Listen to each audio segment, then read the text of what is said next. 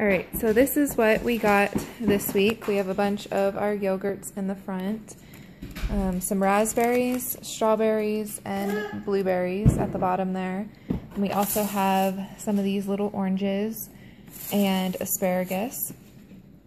And then moving into our like snacky food, we have some pretzel thins, some of these goldfish.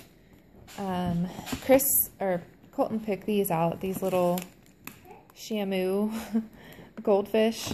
So we got those for snack food for him. And then Chris wanted some Fruit Loops, and I got some of this crisp cereal to help me make some homemade granola bars, which will hopefully be good because I haven't found a recipe that I really like yet, so I'm going to try out another one. And this is one of the key ingredients in it that they say make them taste better. So we'll see if that works. And then we've got some string cheeses here, some tortillas, some bread, a bunch of different like frozen veggies. We've got broccoli and cauliflower, some of the potato and green bean, some more cauliflower, and a little bit of rice. Then we got a strawberry cream cheese, some eggs, chicken, and ground turkey.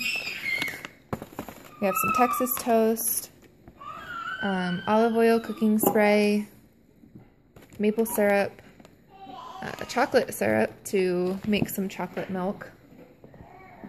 And then we have mini chocolate chips and regular chocolate chips, and some sea salt caramel truffle ice cream, which is really good. We really like the Great Value ice cream from Walmart. It's actually really good. And then we have a couple of packs of mandarin oranges. Colton loves to snack on these. A little spaghetti squash. I would have gotten a bigger one, but they only had tiny ones today. And then I got some bananas, some apples, almond milk, orange juice, vitamin D for Hudson. I'm going to start mixing a little bit in his formula to get him used to switching over to his vitamin D. And then we got a couple of cans of spaghetti sauce. I found that I really like this roasted herb and garlic one. I used to just always get the traditional, but I prefer this one. And then I got some creamer, some chocolate chip cookie creamer, and a couple of things of butter because I'm completely out of butter. So that's it for the grocery haul for the week. And then for my meals, for things that I have planned for this week, I have grilled barbecue chicken with asparagus and baked potatoes, spaghetti squash and meat sauce. One of the meals is going to be like a breakfast for dinner, probably pancakes for the main thing. And then orange chicken and rice and some homemade pizza.